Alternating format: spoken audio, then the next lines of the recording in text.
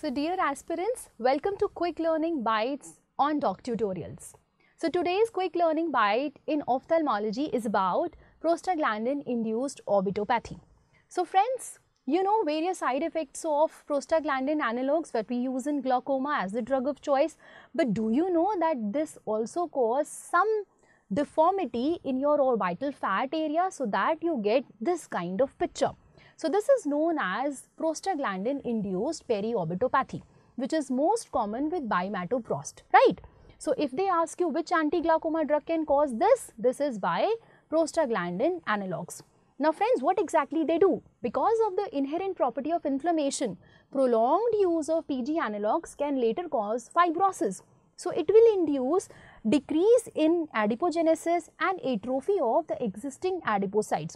So what you get is this: deepening of the upper lid sulcus, you have a periorbital fat atrophy which gives rise to upper lid ptosis and an enophthalmos. Okay? To attain knowledge every day, just tune into the DocTutorials learning bites on social media.